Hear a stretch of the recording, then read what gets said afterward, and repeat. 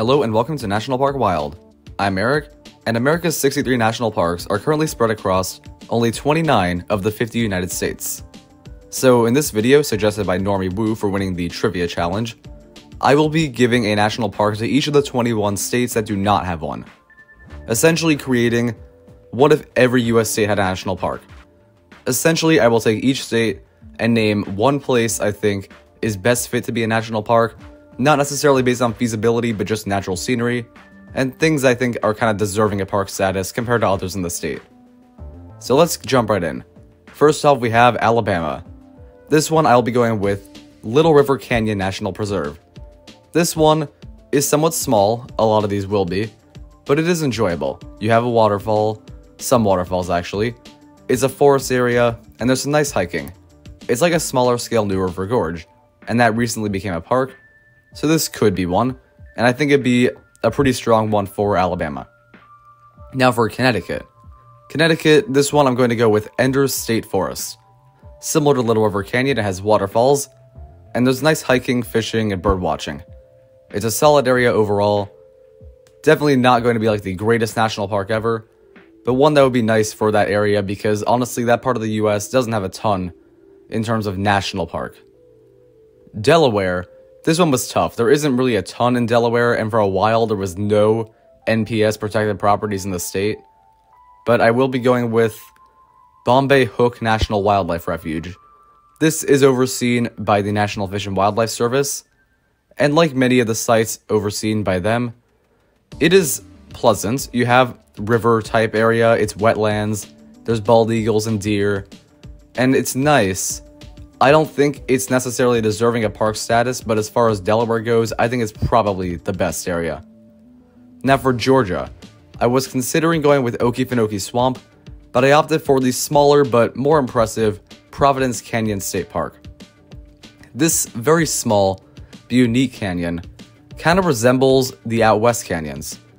It is definitely tinier, but it's impressive geology, and it has, honestly, scenery you wouldn't expect to see east of the Mississippi at all. So I think being a sort of Grand Canyon of the East would be a pretty good claim to fame for this one, and it could fit as a national park. Now for Idaho, the first one where I'm very set on one of these places actually being a national park, Craters of the Moon National Monument. Given that national park status is the highest honor for a natural place, I feel this park deserves it. It is beautiful. You have an otherworldly landscape, volcanic rock, and it really does feel like Craters of the Moon, as the name suggests. There's hiking, caving, a lot to see, and yes, Idaho technically does have a park right now because of Yellowstone being 1% in Idaho, but I really wanted to talk about Craters of the Moon nonetheless because it's a top tier place. Illinois. This one's tough, but I'm going to go with Matheson State Park. There is a small canyon and some waterfalls like a few of the aforementioned places. I'm not sure if Illinois has as many legendary places to see for hiking and such. It's a nice state overall, but not as many national park status places, but this was probably the best one I could find. Now for Iowa. Iowa, there's one that would be very unique as a national park, but I think it would fit. Effigy Mounds National Monuments. This one's not huge on recreation, you have to mostly do guided tours, but it has an impressive history, and tours could be kind of like Mesa Verde, and there's abundant wildlife such as coyotes, deer, fox, and a whole lot more. On a similar note, Kansas, I'm going with Tallgrass Prairie National Preserve. Bison and coyotes are main wildlife here, and there's a lot more animals you can see, and that's probably the main thing to enjoy here. There's also fishing and backcountry hiking, and it's a nice place, and I think it's probably the best Kansas has to offer for natural scenery. For Louisiana, the Atchafalaya Basin is probably the top place to go, and I think that means it's worthy of park status to an extent. It's somewhat like Everglades, you have the nice bird watching and a whole lot to that. It's swamp wildlife, you'll see alligators. It's a bit of a mix of Everglades and Congaree, and I think as far as Louisiana goes, it is the most beautiful natural area. Now for Maryland, there is one place that I think actually is very much deserving of park status. It would be unique, but still very nice to see. That is Assateague Island National Seashore. It has the island setting, so that's something. And there are plenty of hikes and beach activities on it. and a lot of interesting wildlife, including wild horses. That's the thing most people know it for, and I think this is probably the most beautiful area in Maryland, and thus, the best place to become a national park. Massachusetts, a very interesting one that I actually hadn't really known much about despite going to Boston a few times, Boston Harbor Islands National Recreation Area. There's a few islands, you can camp on them, you get views of cities, in this case Boston, and you can even do sometimes to an extent whale watching. There's plenty of lighthouses, and it's nice island scenery overall. It would be kind of like a superior version of Indiana Dunes or Biscayne, because you still have some of that nice scenery from Indiana Dunes, but also more spread out islands, and a bit more to enjoy overall. Now for Mississippi. Mississippi, there are two. Red Bluff was the first one that came to mind. This one's kind of a roadside type stop, so I opted to not have it as my #1 choice for Mississippi. It'd be like a lesser Providence Canyon. Still nice, but I don't think it's particularly spectacular. But Gulf Islands National Seashore, while partially in Florida as well, I think would be a great fit. It has a mix of land activities and coastal activities. You can go to beaches, but you can also hike. On the land, you can enjoy black bear sightings. Along the water, you can see dolphins. And it's a bit of a larger one, and actually a pretty big draw for tourism and activities right now. It's a great place for recreation, and it's a top tier spot for Mississippi in terms of natural scenery, so I think it's the best fit. Nebraska, my mind immediately went to Scott Bluffs National Monument, home of the famed Chimney Rock, a famous spot along the Oregon Trail. So if you're into history, this would be a great national park, and an excellent one for natural scenery because of how unique the Chimney Rock is. Now for the first new state, New Hampshire. There's a surprising amount of beautiful scenery in this state, and I'm going with the Grand Mount Washington. Similar to Death Valley, this one is known for weather records, though on the opposite end of the spectrum, and it's honestly an excellent one. It'd be kind of like Mount St. Helens without the Volcano Monument Park. It has an observatory, there's hikes, it's beautiful, it's somewhat small because there's not a lot surrounding the mountain, but I think it would be an amazing place to become a national park. Now for New Jersey. New Jersey, this was honestly a pretty tough one. There wasn't really a whole lot to pull from, but I'm going with the Palisades. It's along the Hudson River.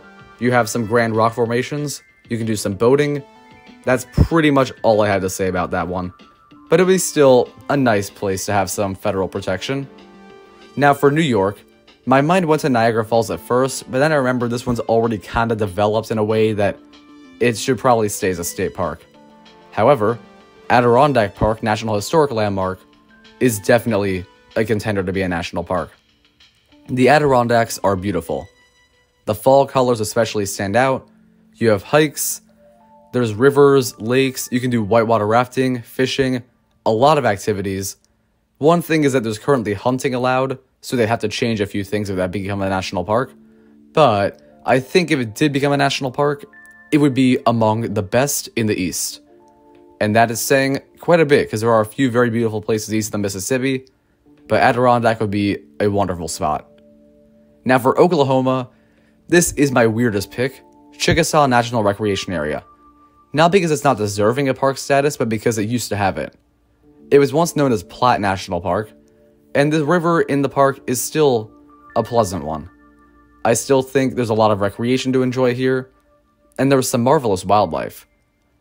I don't think it is necessarily one of the best places that's not a national park right now, but I enjoyed it, and from bison to armadillos, I think it's among the best wildlife spots in Oklahoma, so it's probably the top contender to become a national park in Oklahoma if they ever did that. Now for Pennsylvania. This one, I technically am lumping it with another state once again, but Delaware Water Gap National Recreation Area, this many think will be the next national park, and I can see why. I personally have not been, but it has hikes, grand views of a large river, there are waterfalls. It's not like any other eastern national park scenery, so it would stand out, but there's still wonderful recreation and a whole lot to enjoy. I think it would be a spectacular one, and it's definitely the top place in Pennsylvania for me. Now for Rhode Island, another tough one because the state is small and doesn't have as many grand natural places, but Beavertail State Park, while small, could fit the bill. There's a beautiful lighthouse, and there's a rocky coastline, and it's similar to some Australian national parks, in terms of size even, so I think it would work just fine. Now for Vermont, this one I'm going to go with Quechee State Park. I assume that's how you pronounce that, but I don't know.